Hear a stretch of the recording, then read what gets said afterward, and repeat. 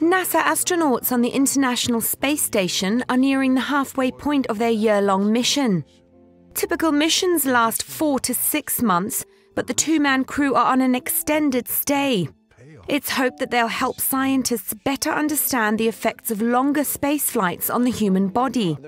Astronaut Scott Kelly said he had prepared as much as possible for the trip. As far as physically, I feel good. We have some pretty good exercise equipment up here, but there are a lot of effects of this environment that we can't see or feel, like bone loss, effects on our vision, effects on our genetics, our DNA, RNA and proteins, things like that.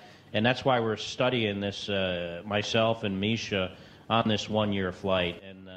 In addition to various experiments conducted on board, Kelly is also participating in a joint study with his identical twin brother, retired astronaut Mark Kelly.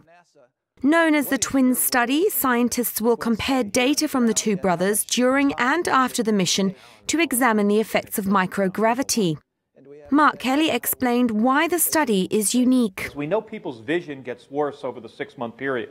But maybe at 9 months or 10 months, maybe it gets really, really bad.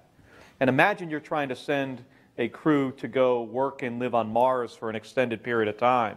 But by the time they get there, we find out they're going to be nearly blind from the environment. That's a big problem. So that's part of the idea of doing this research over a 1-year period, is to figure out if there are any of these bends in the curve. The space crew are expected to return to Earth in March 2016.